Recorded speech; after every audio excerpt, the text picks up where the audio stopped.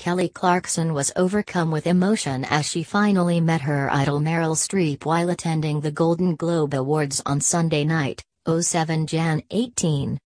The 35-year-old singer presented the Best Original Song award at the Los Angeles ceremony, and chatted to presenter Ryan Seacrest as she walked the red carpet prior to heading into the venue.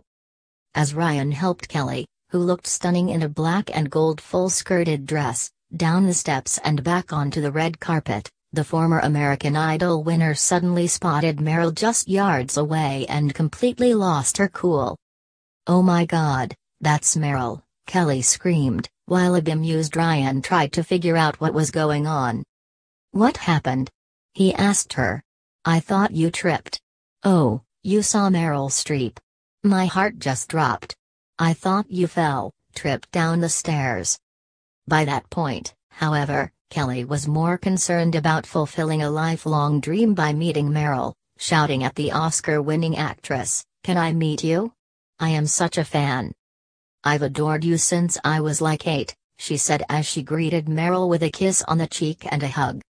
Kelly's fangirl moment was caught on the Golden Globes red carpet live stream, and came just a day after she made an entire video called Meeting Meryl for her new web series Minute Plus a Glass of Wine. "She's amazing and my spirit animal," Kelly told fans in the video. "I really want to meet Meryl Streep.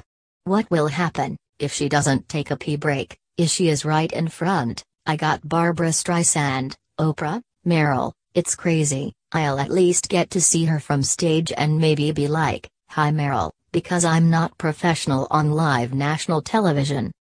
People always ask me why I'm obsessed with her. Other than the fact that she's an amazing actor, she's also an amazing singer. I feel like we could be friends." Meryl wasn't the only famous face Kelly got to meet at the Globes. She was also pictured chatting to Steve Carell, whose character in 2005 movie The 40-Year-Old Virgin famously called out the singer's name while having his chest waxed.